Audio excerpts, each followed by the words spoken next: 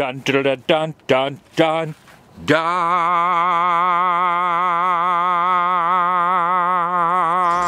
Welcome everyone, Adam the Woo here with Jacob the Carpetbagger. Day number 10 of our Route 66 adventure. Coming to you from the starting point of Devil's Elbow Bridge, Missouri. Join me. Shall you?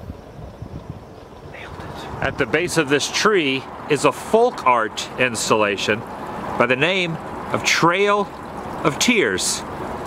And off to the left of your screen is a statue, a self-portrait of the former owner who passed away a few years ago by the name of Larry Baggett.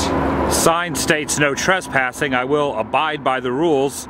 Even though technically this place was abandoned for a long time, it's currently under renovation to reopen. On site is a wishing well, some very beautiful, ornate rockwork. It'd be interesting to stop back by in the future when it reopens. Maybe one day I'll see you again. His whole body is plaster except his feet. The boots are real. But for now, gotta be moving on. Take a look at this guy. He's waving. An amazing piece of roadside signage. Even has a pipe in his mouth. His arms used to spin around rapidly, but it's no longer working. Nonetheless, he's very patriotic. Got the American flag embedded in his hand. Never in my life did I think I would ever be visiting a vacuum cleaner museum.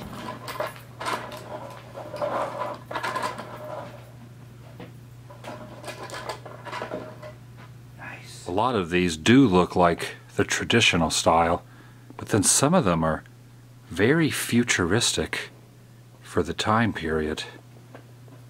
The Electrolux. This one down here resembles like a crock pot on wheels. Check out that old blender. I am a vacuum. I am a...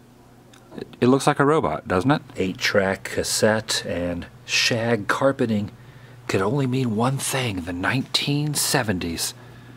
And this is what they were utilizing in that era. The 1930s, if you were to have one of these current day, you could almost put it together with your steampunk costume. You could clean your house as a steampunk. Thanks for getting sucked in. Oh, you're welcome. You're welcome. Right around the corner should be, oh yes! It does exist! The massive rocking chair of 66. Just to give a little perspective, I'm 6'3".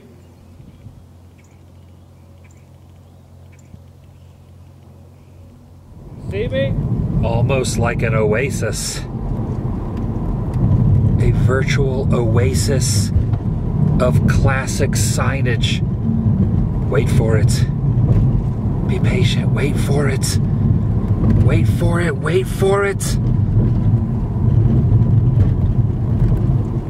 Yes. Bob's Gasoline Alley, a treasure trove of roadside relics and donkeys.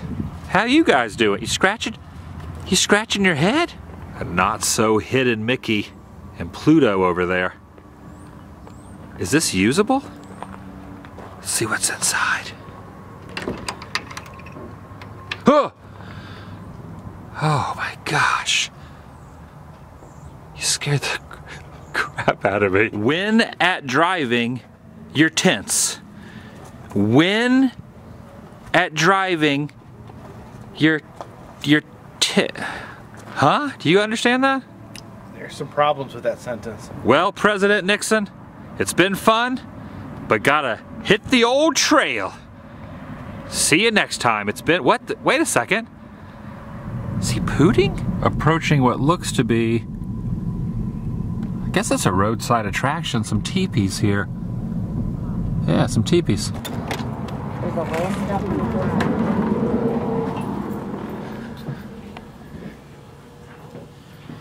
There's like a little bat. Oh no, picture on the inside side.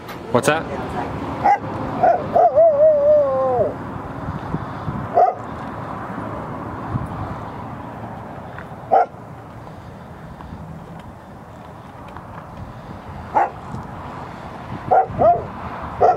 very strict no filming policy indoors. They did allow some pictures from outside, but once we set foot inside the gift shop, no cameras allowed.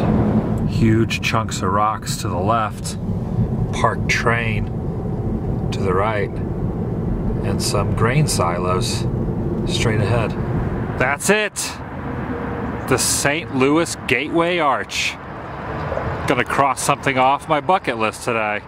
I'm about to go up inside that. Ever since I was a kid, I wondered what it would be like to go up, way up there inside this iconic structure. It is happening! Oh man, that's up there. And you have to go underground before you can get on the elevator to take you to all the way to the tip top. How tall is the Gateway Arch? C, B. Alright, we got a C, we got a B, we got a D, I believe? Okay, we got a B. Alright, we got a B. Let's find out.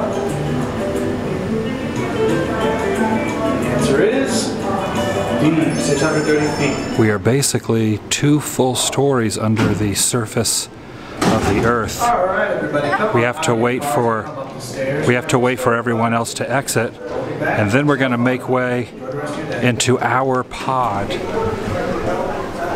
Going in. We're going in. Ow! Can you fit? I can do it. I'm in. I'm in. Car doors are closing now. Very tight squeeze. Whoa. Your tour guide. Enjoy your journey to There's the no top. turning back. No. There's no Oh, there turning. we go. Oh, we're moving. We're moving. It might be hard to gauge it from the video, but this thing is shifting to and fro.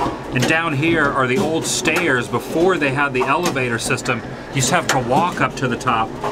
This is quite an experience. What the heck? Whatever you do, don't look down.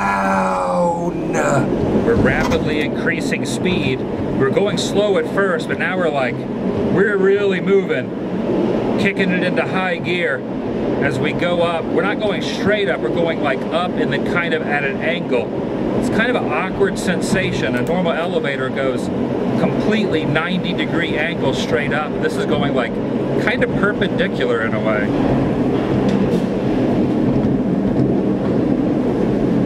Something out of the Twilight Zone. I swear. Look at this thing is like this little pod. It's like we're in a space pod. A shiftable. You doing all right? I'm doing great. Just shifting to and fro. It doesn't stay level. It just kind of like I don't even know how to describe. Feel that? Yes. It's like being on the end of a gimbal. Yeah. Oh. We've stopped. We've stopped. Whoa, whoa, it shifted. It shifted. Now what? Now what? Now what? Now what? Now what? Oh, there we go. Oh, we're again. Welcome to the top of the Gateway Arch, everyone. Please watch your step as you exit the tram cars and head up the stairs. They are unevenly spaced. When you get to the top, please continue past the first 4 windows so that everyone else has an easy time heading up the stairs as well. Oh my gosh, we made it. We made it. We made it. Let's take a peek. Pretty much see. Let's take.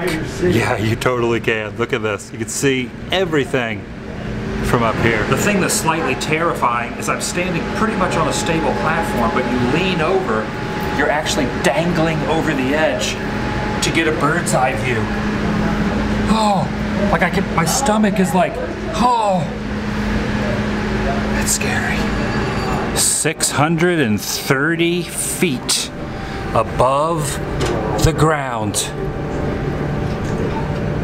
Oh man. I'm just noticing there is a step up.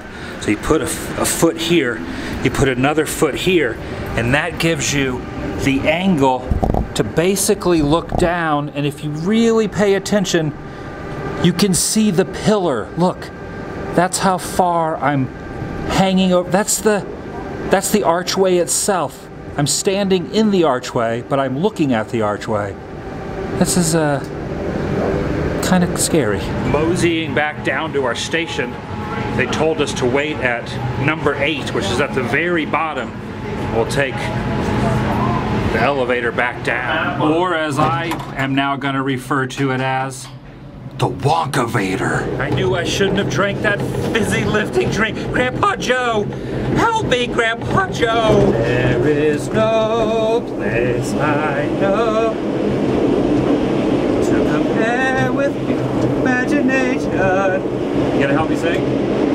If you want to take a view of paradise, Okay, just simply look around. That's enough. And view it. I should also mention there's no air conditioning in this pod.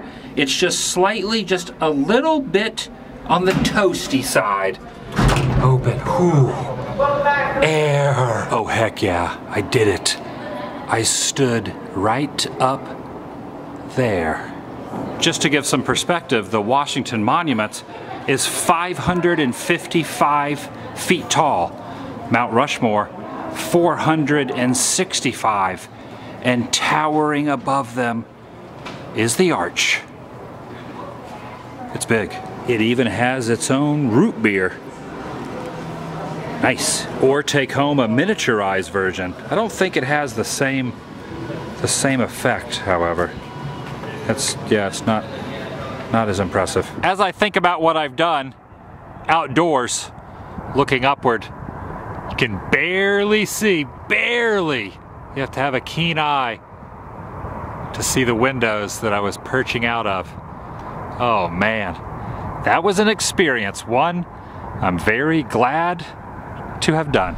That's gonna do it for today. If you have not subscribed, please do so now. It helps keep you in the loop of the future of new videos and what's going to happen later on this channel. If you would like to get yourself an Adam the Woo t-shirt, you can do so by checking the links down below, and also in the description box I have been putting links to every vlog from this Route 66 trip. So if you have missed something, you can go back and watch them simply by checking down below. I'll see you in the next video. The vlog is over.